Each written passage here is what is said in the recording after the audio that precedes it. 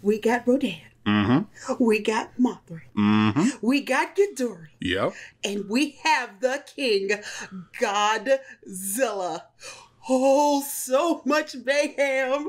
So much chaos. Ma'am. So much destruction. Ma'am. This is a Wendy's. You're scaring me. Just chill. Roll that back. Roll it back just a little bit. Un poquito. Hey, guys. It's the Kaiju Duos. Why you gotta say the S? Like, it's duo. No S. Duo. No, it's okay, but it's mine. So it's Duos. And we are back for another Kaiju for Kaiju month. Yeah, Kaijun, baby. Kaijun. And yes, our cinematic destruction is Godzilla. Music cue now. Let's all go to the lobby. Let's all go to the lobby. Let's all go to the lobby. Let's all go to the lobby.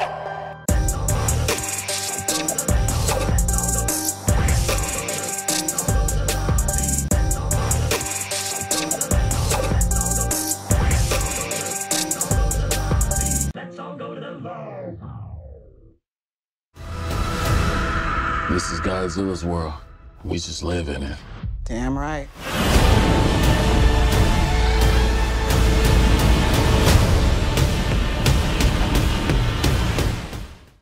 In 2014, we had a Godzilla flick that was very light on the Godzilla and very heavy on the very squishy humans and their very squishy humans problems.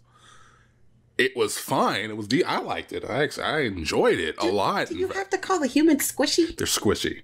Have you seen what happens to the humans in this Godzilla flicks? They squish. Do they have to be squishy? Squishy. They Okay, squishy. fine. Let them be squishy. So, in 2014, we had squishy human problems. Mm-hmm. And this one, Godzilla, King of the Monsters. So many kaiju. It was a lot. Oh my God, so much kaiju. Oh my God, kaiju battles out the wazoo. And we still kind of had some squishy human problems. Yeah. With their squishy problems. So it was like family, you know, worried about stuff and the environment. No, I wanted my giant monsters, and I got my giant monsters. Yes. I got my giant monster battles. Mm-hmm. I got my, oh my God, things exploding and getting destroyed and all that. That's what I wanted. And I got my people being trampled on and squished. Oh my, see, squishy. They squishy. Don't knock my squishiness. I didn't. Don't knock my squishiness. Anyway, Godzilla, King of the Monsters, the sequel to the 2014 Godzilla with elements of King Kong Skull Island, I think it was. Yeah. Which I have to lament that I haven't actually seen yet. So I have to go back and see it myself because I heard it was good. And there are little itty bitty not Easter eggs because they're kind of out in the open, but like they do make allusions to that past film and what happened there. And I'm just like super duper hyped for whatever comes next in this franchise because this movie got me pumped. It was very exciting. Very exciting, but of course we do have to talk about the squishy humans. So we got to talk about the Russell family. Which I can't remember them actually being too prominent in the first one because all I remember was like the jarhead and his girl in San Francisco and Ken Watanabe going like, let them fight. And he's in this one too, and I loved him. Ken Watanabe was perfect in this one. I enjoyed him way too much. Yeah. Just because he was just like, y'all don't understand the will of the gods, let alone the will of Godzilla. And I'm like, yes, they don't understand. Let them fight. But yeah, we follow the Russell family as they're split up after the events that happened in 2014. They lost their son. They got a divorce. And first of all, I got a question for you, D. Uh-huh. When giant monsters level not one but two cities, two big ass cities on the West Coast, like how do you like pick up all your stuff, leave, and then go, you know what? Let me go down to the courthouse and file for a divorce. Like I'm not thinking about nothing else. Like, my whole idea of my own existence is just like stuck in the back of my head. You can do whatever the hell you want. It's like, we ain't getting a divorce because I ain't worried about filing no damn paperwork. You ain't gonna serve me papers. There's a giant freaking lizard just stepped on the 72 bus. I ain't worried about that shit. Okay, but you have to put in consideration it was 5 years later. I know. I'm pretty sure in between that time, things did happen. Life did progress. I know, but like, that's still gonna be in the back of my head. But I get what you're saying. Yeah, we see a monster is coming. And what the hell are we gonna do? And yeah, because this ain't like Jason. Right, no. This ain't like the little kid in Brightburn just going around killing people. No, because like that's different. You got a towering behemoth of scale and just like firing off blue lasers and shit. And if like a year later you're like, you know what, let's get a divorce, I'll be like, I don't care. Yeah. I don't care anymore. I'm sitting here worrying about whether or not where my level of life is. Yes. In this world now, because that motherfucker just like tore down all the buildings. Yeah, I'm just saying, that's just one of the weird things about this. Because like, I know life goes on, I know life continues, but like throughout a lot of this movie, I'm just going like, how do you? They got newscasters. Yeah. They got newscasters during the crux of this movie, like right at the climax, where like all monsters are around and just destroying everything. And they got newscasters just like breaking the news to you. And I'm just like, how do you go into work on that day? I don't think How do you go into work on that day? I don't think you do unless this is your work. I mean, I get it, but at the same time, like, I ain't built for that.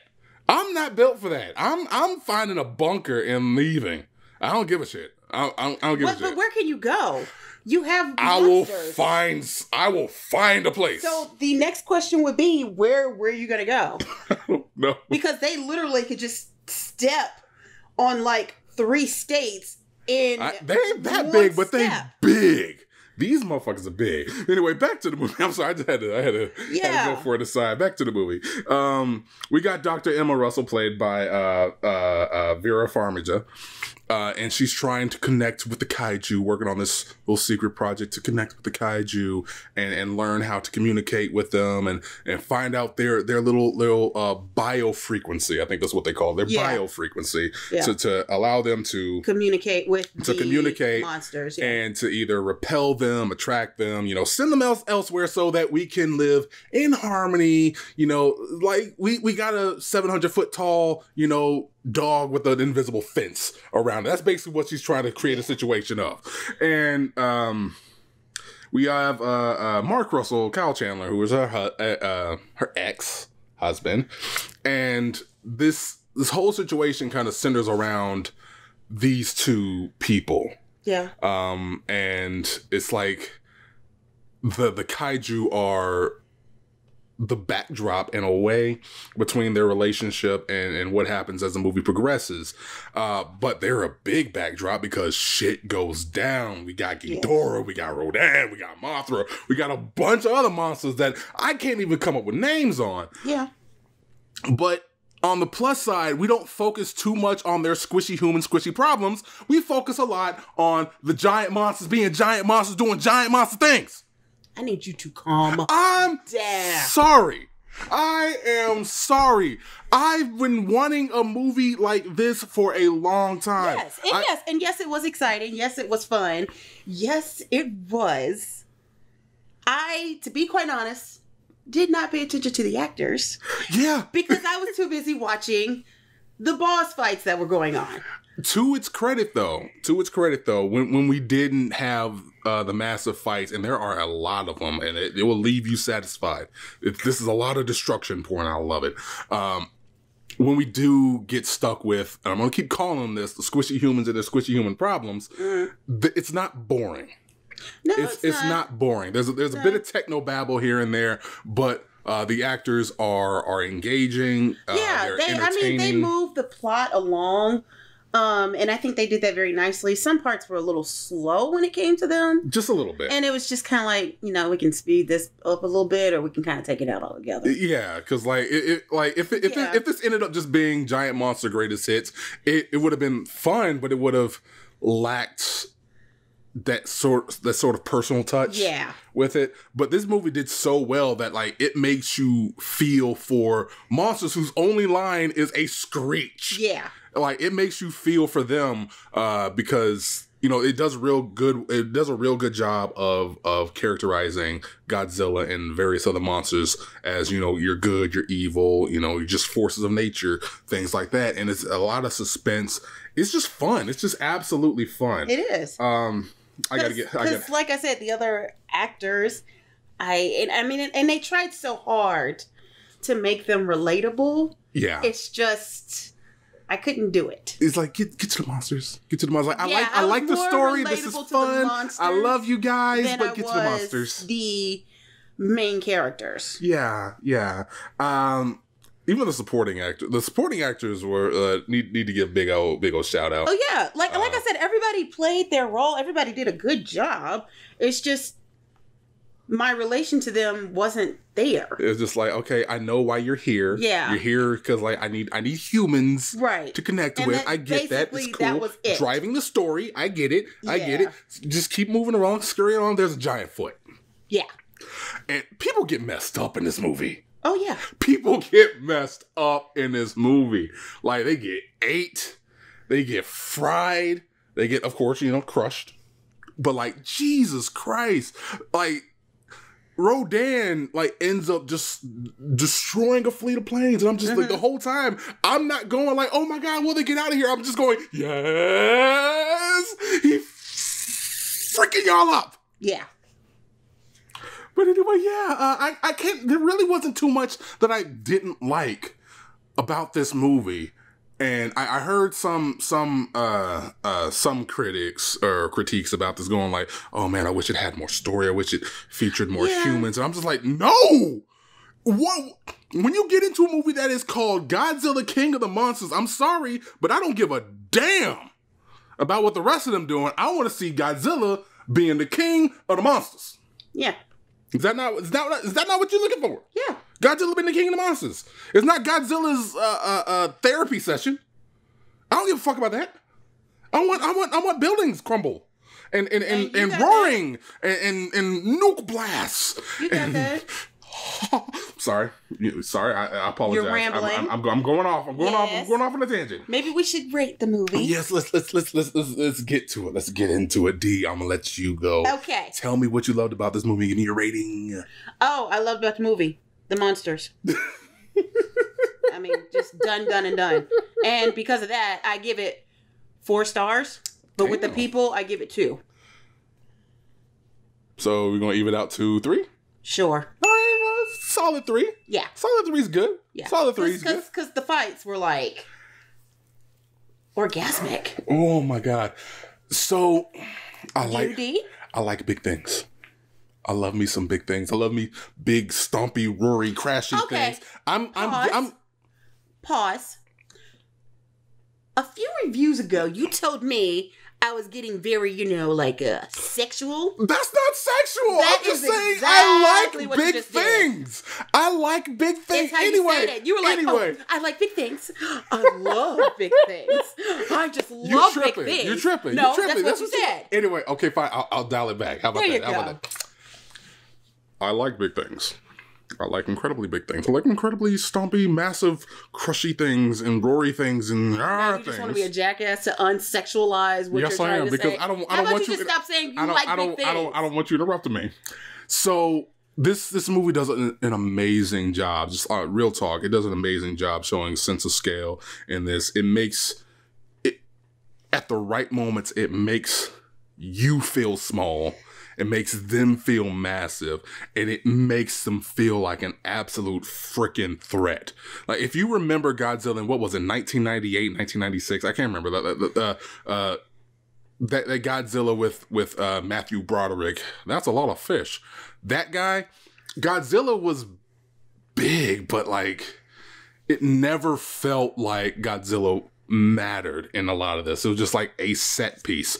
These felt like characters in the story on their own, and they felt huge and they felt dangerous, and it really conveyed a lot of that when one showed up, shit's about to go down and you will not survive. And that's what made it really feel fun, because then, even though we said, like, I don't care about, like, you know, little side characters not making it out alive, you still kind of sort of cared about, like, the main characters making it out, because it's still kind of sort of their story, but it's not. It's like when you have a script and you have your main story, the humans are the secondary parts. They're that little secondary thread of a story where you're just like, oh, I kind of want to see the resolution, but at the same time, don't really care. I don't need it. I don't need it. I didn't care. You didn't care. I didn't hate it. I didn't hate. I mean, I didn't their hate. interactions. I just didn't care.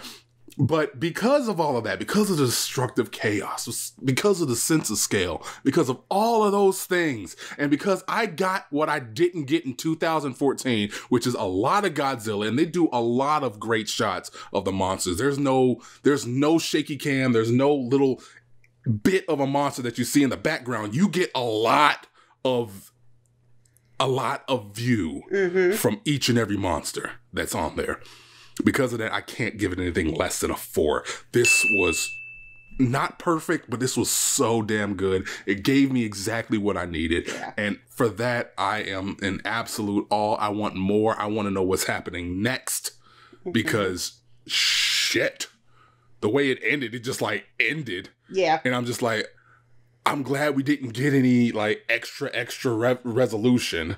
It was just like, it just straight up went, yeah, you know what? We're done. We're done. Yeah. See you next time. And I can't wait for next time. Yeah. So, you know what? I will say this before we head out. I will say this. I'm glad we live where we live, because ain't no freaking big cities around here. I ain't gonna, the worst I'm gonna get is if Godzilla said, you know what, I want to take a stroll from Texas to Wyoming and I'm just not going to watch my stuff. That's the only way we going to get it. Every other major city, like New York, Los Angeles, all of them, they got fucked up. Yeah, they did. Memphis, no Godzilla's like, what am I going to do here? This is a gray patch. Who fuck cares? They stayed in Boston and LA. Stay your asses over there. I'll sit here fine and free. Fly over states when it comes to that shit. Kaiju out. Bye.